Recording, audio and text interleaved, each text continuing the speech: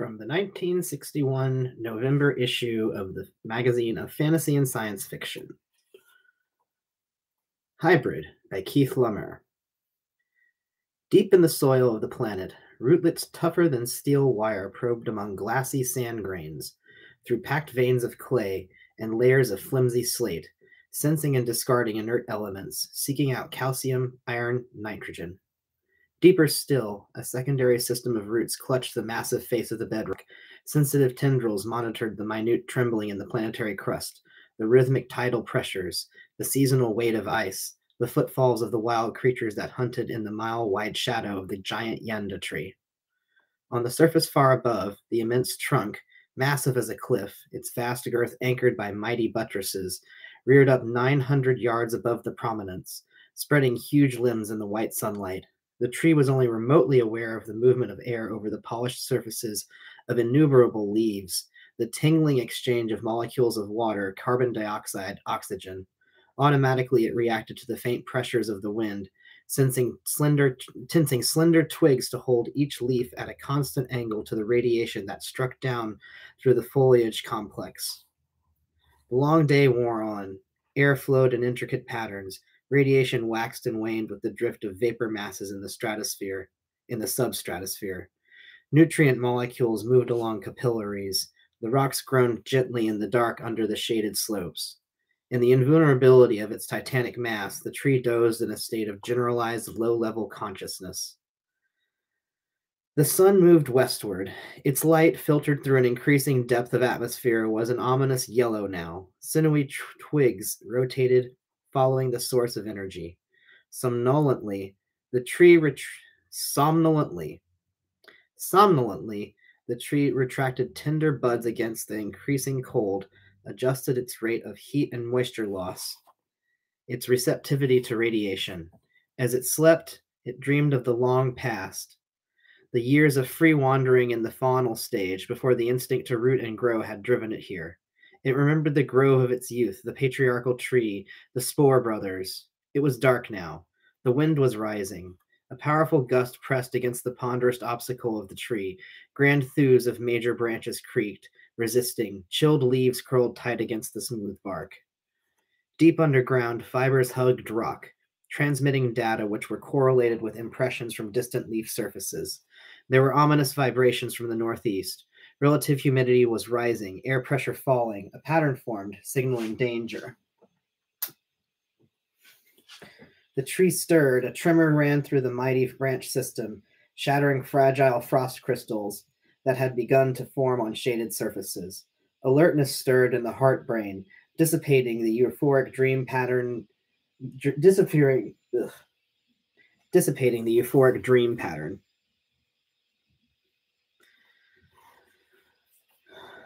Reluctantly, long dormant faculties came into play. The tree awoke.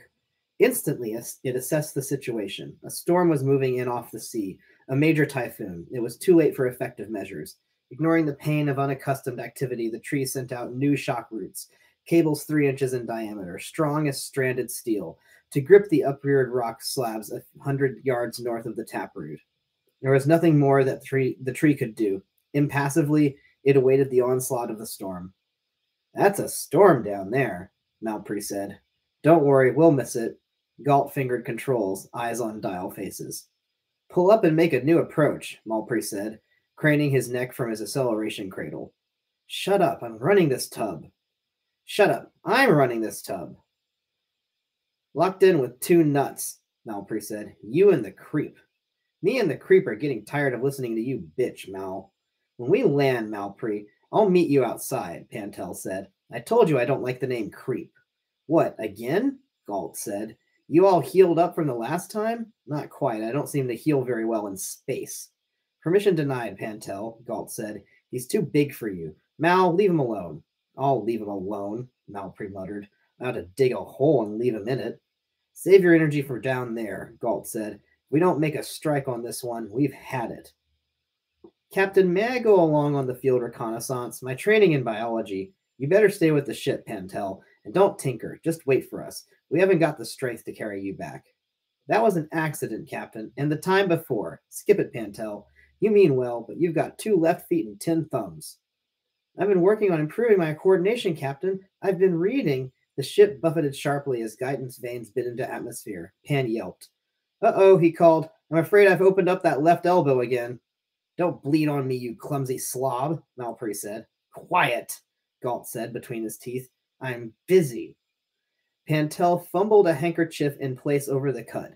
He would have to practice those relaxing exercises he had read about, and he would definitely start in weightlifting soon, and watching his diet. And he would be very careful this time and land at least one good one on Galt, just as soon as they landed. Even before the first outward signs of damage appeared, the tree knew that it had lost the battle against the typhoon. In the lull as the eye of the storm passed over, it assessed the damage. There was no response from the northeast quadrant of the sensory network where rootlets had been torn from the rock face, the taproot itself seated now against pulverized stone. While the almost indestructible fiber of the yamda tree had held firm, the granite had failed. The tree was doomed by its own mass. Now, mercilessly, the storm struck again, thundering out of the southwest to assault the tree with blind ferocity. Shot cables snapped like gossamer. Great slabs of rock groaned and parted, with detonations lost in the howl of the wind. In the trunk, pressures built agonizingly. 400 yards south of the taproot, a crack opened in the sodden slope, gaping wider. Wind-driven water poured in, softening the soil, loosening the grip of a million tiny rootlets. Now the major roots shifted, slipping. Far above, the majestic crown of the yamda tree yielded imperceptibly to the irresistible torrent of air. The giant north buttress, forced against the underlying stone, shrieked as tortured cells collapsed, then burst with a shattering roar audible even to the storm. A great arc of earth to the south, lifted by exposed roots, opened a gaping cavern. Now the storm moved on, thundered down the slope, trailing its retinue of tattered debris and driving rain. A last vengeful gust whipped branches in a final frenzy. Then the victor was gone. And on the devastated promontory, the stupendous mass of ancient tree leaned with the resistless inertia of colliding moons to the accompaniment of a cannonade of parting sinews falling with dreamlike grace. And in the heart brain of the tree, consciousness faded in the unendurable pain of destruction. Pantel climbed down from the open port, leaned against the ship to catch his breath. He was feeling weaker than he expected. Tough luck being on short rations. This would set him back on getting started on his weightlifting program. He didn't feel ready to take on Malpry yet, but just as soon as he had some fresh food and fresh air, these are safe to eat, Galt called, wiping the analyzer needle on his pants leg and thrusting it back into his hip pocket. He tossed 2 large red fruits to Pantel. When you get through eating, Pantel, you better get some water and swab down the inside. Malpry and I will take a look around. The two moved off. Pantel sat on the springy grass and bit into the apple-sized sphere. The texture, he thought, was reminiscent of avocado. The skin was tough and aromatic, possibly a natural cellulose acetate. There seemed to be no seeds. That being the case, the thing was not properly a fruit at all. It would be interesting to study the flora of this planet. As soon as he reached home, he would have to enroll in a course in ET botany. Possibly he would go to Heidelberg or Uppsala, attend live lectures by eminent scholars. He would have a cozy little apartment. 2 rooms would do in the old part of town. In the evening, he would have friends in for discussions over a bottle of wine. However, this wasn't getting the job done. There was a glint of water across the slope. Pantel finished his meal, gathered his buckets, and set out. Why do we want to wear ourselves out? Malpry said. We need the exercise. It'll be 4 months before we get another chance. What are we, tourists? We got to see the sights? Malpry stopped, leaned against a boulder, panting. He stared upward at the crater and the pattern of up-tilted roots and beyond at the forest-like spread of the branches of the fallen tree. Makes our sequoias look like dandelions, Galt said. It must have been the storm, the one we dodged coming in. So what? A thing that big, it kind of does something to you. Any money in it? Malpry sneered. Galt looked at him sourly. Yeah, you got a point there. Let's go. Don't like leaving the creep back there with the ship. Galt looked at Malpry. Why don't you lay off the kid? I don't like loonies. Don't kid me, Malpry. Pantel is highly intelligent, in his own way. Maybe that's what you can't forgive. Gives me the creeps. He's a nice-looking kid. He means well. Yeah, Malpry said. Maybe he means well, but it's not enough. From the delirium of concussion, consciousness returned slowly to the tree. Random signals penetrated the background clatter of shadowy impulses from maimed senses. Air pressure 0, falling. Air pressure 112, rising. Air pressure negative. Major tremor radiating from. Temperature 171 degrees. Temperature negative 40 degrees. Temperature 26 degrees. Intense radiation in the blue only. Red only. Ultraviolet. Relative humidity infinite. Wind from north-northeast. Velocity infinite. Wind rising vertically. Velocity infinite. Wind from east, west. Decisively, the tree blanked off the yammering nerve trunks, narrowing its attention to the immediate status concept. A brief assessment sufficed to reveal the extent of its ruin. There was no reason, it saw, to seek extended personal survival. However, certain immediate measures were necessary to gain time for emergency spore propagation. At once, the tree mind triggered the survival syndrome. Capillaries spasmed, forcing vital juices to the brain. Synaptic helices dilated, heightening neural conductivity. Cautiously, awareness was extended to the system of major fibers, then to the individual filaments and interweaving capillaries. Here there was a turbulence of air molecules colliding with ruptured tissues, the wave pattern of light impinging on exposed surfaces. Microscopic filaments contracted, cutting off fluid loss through the wounds. Now the tree mind fine-tuned its concentration, scanning the infinitely patterned cell matrix. Here, amid confusion, there was order in the incessant, restless movement of particles, the flow of fluids, the convoluted intricacy of the alpha spiral. Delicately, the tree mind adjusted the function mosaic in preparation for spore generation. Malpris stopped, shaded his eyes. A tall, thin figure stood in the shape of the up-tilted root mass on the ridge. Looks like we headed back at the right time, Malpris said. Damn, Galt said. He hurried forward. Pantel came to meet him. I told you to stay with the ship, Pantel. I finished my job, Captain. You didn't say. Okay. Is anything wrong? No, sir, but I've just remembered something. Later, Pantel. Let's get back to the ship. We've got work to do. Captain, do you know what this is? Pantel gestured toward the gigantic fallen tree. Sure, it's a tree. He turned to Galt. Yes, but what kind? Beats me. I'm no botanist. Captain, this is a rare species. In fact, it's supposed to be extinct. Have you ever heard of the Yanda? No. Yes. Galt looked at Pantel. Is that what this is? I'm sure of it. Captain, this is a very valuable find. You mean it's worth money? Malpris was looking at Galt. I don't know. What's the story, Pantel? An intelligent race with an early animal phase. Later, they root, becoming fixed, functioning as a plant. Nature's way of achieving the active competition necessary for natural selection, then the advantage of conscious selection of a rooting site. How do we make money on it? Pantel looked at the looming wall of the fallen trunk, curving away from the jumble of shattered branches 100 feet, 200 more in diameter. The bark was smooth, almost black. The foot-wide leaves were glossy, varicolored. This great tree. Malpris stopped, picked up a fragment from a burst root. This great club, he said, to knock your lousy brains out with. Shut up, Mal. It roamed the planet perhaps 10,000 years ago in the young faunal stage. Then instinct drove it here to fulfill the cycle of nature. Picture this ancient champion looking for the first time out across the valley, saying his farewells as metamorphosis begins. Nuts, Malpris said. This was the fate of all males of his kind who lived too long, to stand forever on some height of land, to remember through unending ages the brief glory of youth, himself his own heroic monument. Where do you get all that crud? Malpris said. Here was the place, Pantel said. Here all his journeys ended. Okay, Pantel, very moving. You said something about this being valuable. Captain, this tree is still alive, for a while at least. Even after the heart is dead, the appearance of life will persevere. A mantle of new shoots will leaf out to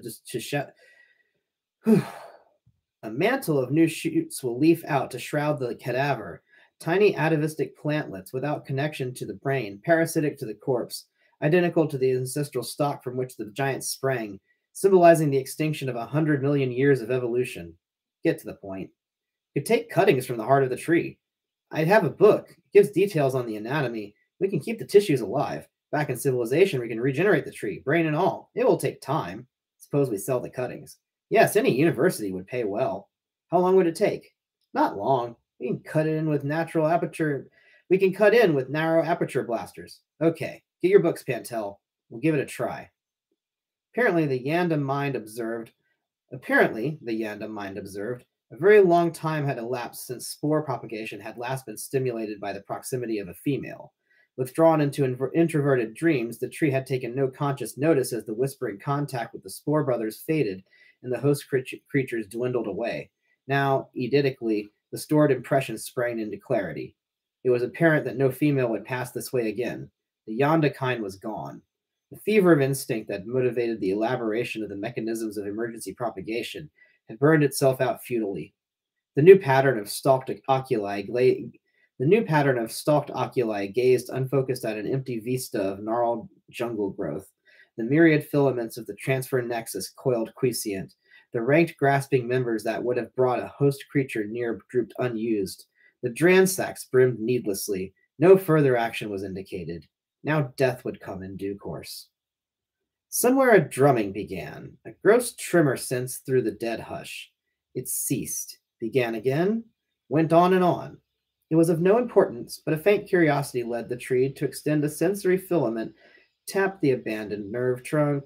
Convulsively, the tree mind recoiled, severing the contact, an impression of smoldering destruction, impossible thermal activity. Disoriented, the tree mind considered the implications of the searing pain. A freak of damaged sense organs? A phantom impulse from destroyed nerves? No, the impact had been traumatic, but the data were there. The tree mind re-examined each synaptic vibration, reconstructing the experience. In a moment, the meaning was clear. A fire was cutting deep into the body of the tree.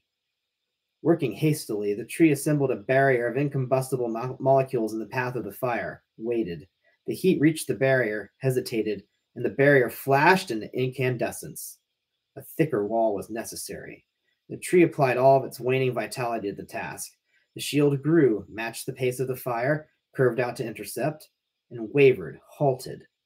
The energy demand was too great. Starved muscular conduits cramped.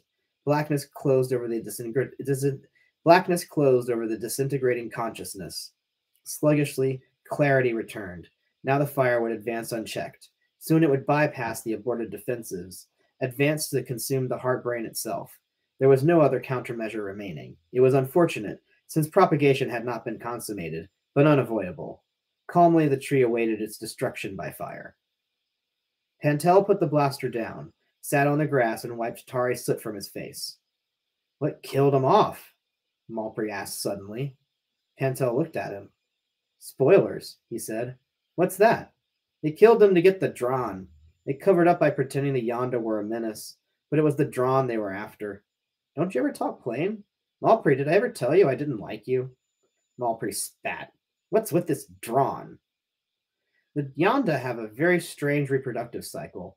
In an emergency, the spores released by the male tree can be implanted in almost any warm-blooded creature and carried in the body for an indefinite length of time. When the host animal mates, the dormant spores come into play. The offspring appears perfectly normal. In fact, the spore steps in and corrects any defects in the individual, repairs injuries, fights disease, and so on, and the lifespan is extended. But eventually, the creature goes through the metamorphosis, roots, and becomes a regular male Yonda tree instead of dying of old age. You talk too much. What's this drawn? The tree releases a hypnotic gas to attract host animals. In concentrated form, it's a potent narcotic. That's drawn. They killed the trees to get it. The excuse was that the Yonda could make humans give birth to monsters. That was nonsense. But it's sold in the black market for fabulous amounts. How do you get the drawn? Pantel looked at Malpry. Why do you want to know? Malpry looked at the book which lay on the grass. It's in that, ain't it? Never mind that.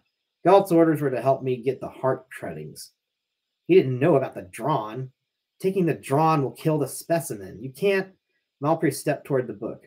Pantel jumped toward him, swung a haymaker, missed. Malpry knocked him spinning. Don't touch me, creep. Wiped his fist on his pants leg.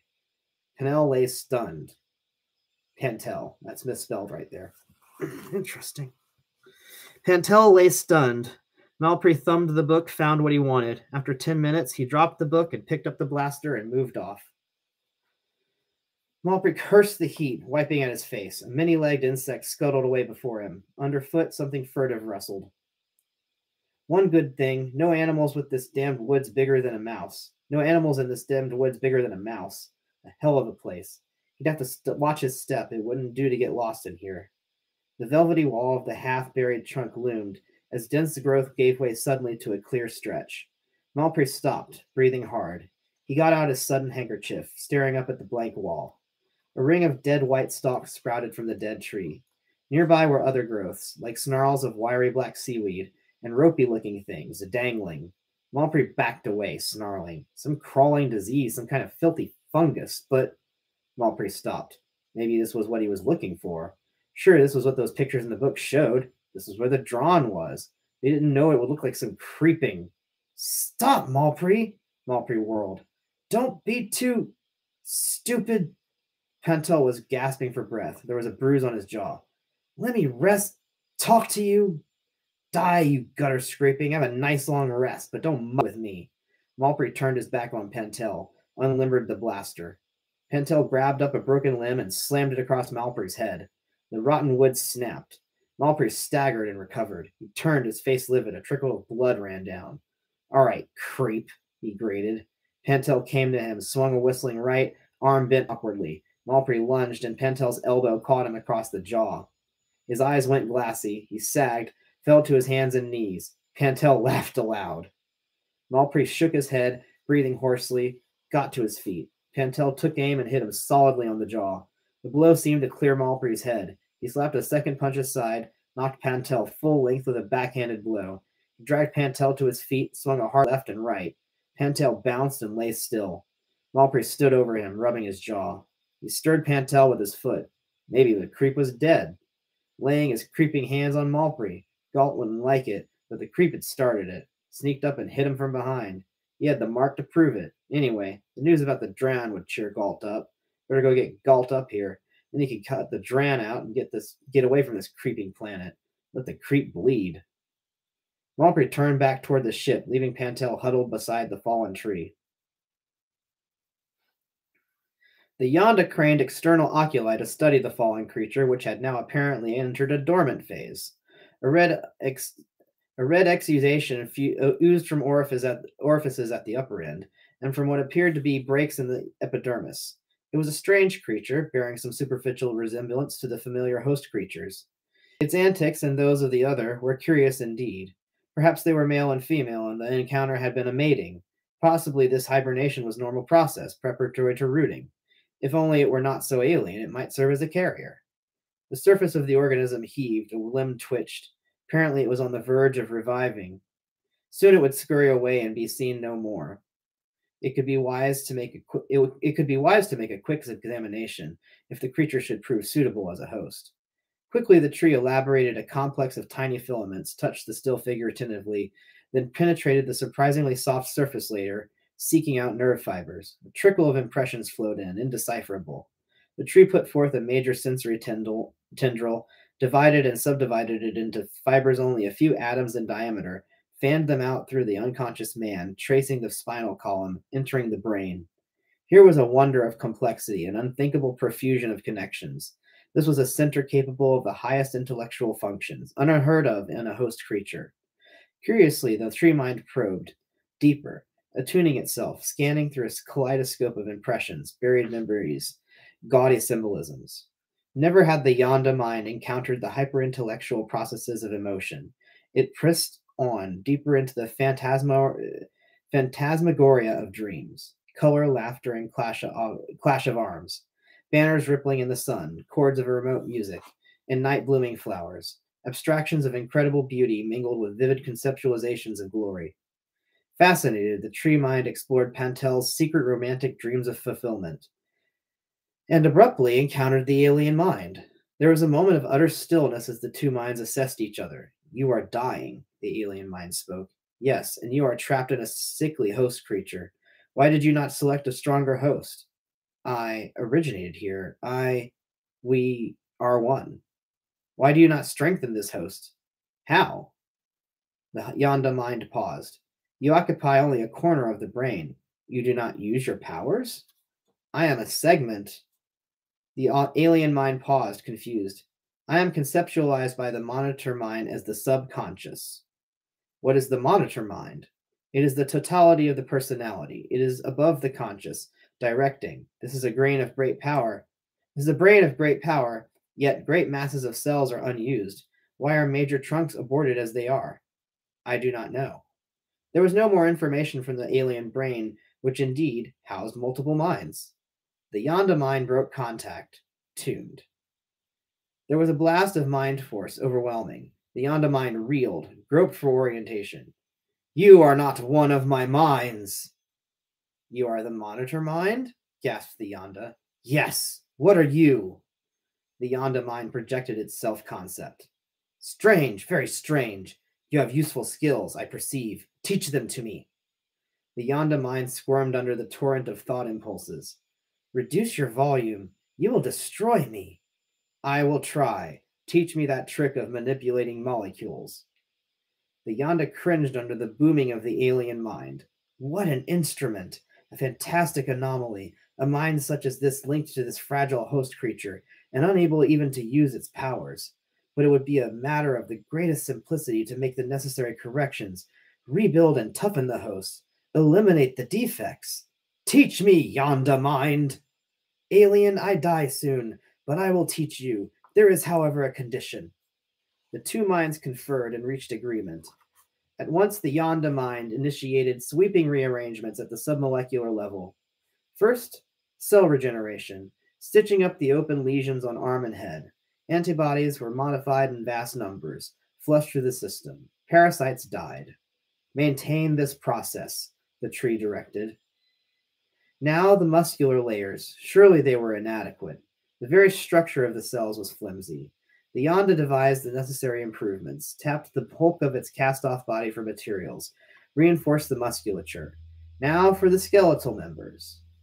The tree visualized the articulation of the ambulatory mechanism, consulted for a moment the substitution of a more practical tentacular concept. There was little time. Better to retain the stony bodies, merely strengthen them using metallo-vegetable fibers. The air sacs, too, and the heart, they would have lasted no time at all as they were. Observe, alien, thus and thus. I see. It is a clever trick. The Yonda worked over the body of Pantel, adjusting, correcting, reinforcing, discarding a useless appendix or tonsil here, adding a reserve air storage unit there. A vestigial eye deep in the brain was refurbished for sensitivity at the radio frequencies, linked with controls. The spine was deftly fused at the base. Additional mesenteries were added for intestinal support. Following the basic pattern laid down in the genes, the tree mind rebuilt the body. When the process was finished and the alien mind had absorbed the techniques demonstrated, the Yonda mind paused. It is finished. I am ready to reestablish the conscious mind in overt control. Remember your promise. I will remember. The Yonda mind began its withdrawal. Troublesome instinct was served. Now it could rest until the end. Wait, I've got a better idea, Yonda. 2 weeks down and 14 to go, Galt said. Why don't you break down and tell me what happened back there? How's Malpre? Pantel asked. He's all right. Broken bones knit, and you only broke a few. The book was wrong about the Yonda spores, Pantel said. They don't have the power in themselves to reconstruct the host creature. But what? The infected animal, the health and lifespan of the host is improved. But the improvement is made by the tree at the time of propagation to ensure a good chance for the spores. You mean we made a deal. Yonda gave me this. Pantel pressed a thumb against the steel bulkhead. The metal yielded. And a few other tricks. In return, I'm host to the Yonda spores. Galt moved away. Doesn't that bother you? Parasites. It's an equitable deal. The spores are microscopic and completely dormant until the proper conditions develop. Yeah, but you said yourself this vegetable brain has worked on your mind. It merely erased all the scars of traumatic experience, corrected deficiencies, taught me how to use what I have. How about teaching me? Sorry, Galt. Pantel shook his head. Impossible. Galt considered Pantel's remarks. What about these proper conditions for the spores? He asked suddenly. You wake up and find yourself sprouting some morning? Well, Pantel coughed. That's where my part of the deal comes in. A host creature transmits the spores through the normal mating process. The offspring gets a good health and long life before the metamorphosis. That's not so bad, to live 100 years. then pick a nice spot to root and grow and watch the seasons turn? Galt considered. Man does get tired, he said. I know a spot where you can look for miles out across the Pacific. So I've promised to be very active, Pantel said. It will take a lot of my time, but I intend to discharge my obligation to the fullest. Did you hear that, Yonda? Pantel asked silently. I did, came the reply from the unused corner he had assigned to the Yonda ego pattern. Our next 1,000 years should be very interesting.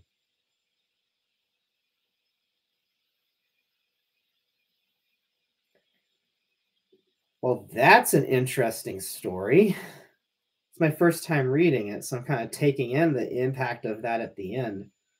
I was pretty sure that Pantel was going to be the protagonist and maybe he'd have some sort of transformation, but I wasn't expecting it to just like go there that fast. I know Keith Laumer likes to play with these types of concepts, these different mind building concepts, and he was definitely a huge reader of psychology, knew a lot of hypnosis stuff. But wow, just give me a little moment to react. So it looks like that takes about 30 minutes to read. And that's not too bad. I can do that in one sitting. I didn't even really have to pause, so that's great. Also, it reads out loud very well. I think Keith Laumer is a really good writer in that his prose is very enjoyable to read, but it doesn't get you bogged down in trying to figure out what it is. It's like I don't know. He takes the telepathy approach to writing in that he's just trying to give you as much of an impression of what's going on in the scene as possible so that you can imagine what he's imagining. And kind of giving you a report on the subject. And I like that he gives these insights into people's emotions. It was a little confusing at first to keep track of which one was Pantel and which one was Galt and which one was Malpre at first. I'm going to try to develop a unique voice for each one as I do the reading, so it'll be a little easier to keep track of that. And then imagery-wise, obviously there's going to be some tree imagery. We'll see what happens. I wonder if I'll try illustrating this. I usually use stock photos. I could still use stock to illustrate it, though. It's I don't think it would be too difficult to illustrate this. And I think it would be a pretty interesting take on the story to actually add that. So those are my thoughts. You'll probably see this one within a week or two. Yeah, I'm not going to read through it again right now. I have like kind of a headache. We've had like the weather shifting a lot. So, but that was enough of a take to get an idea of what I'm in for whenever I read it in the future. So look forward to this audiobook in a cleaner reading with illustrations of some sort in a video on the channel soon. And if you watch this, thanks for watching. Ciao.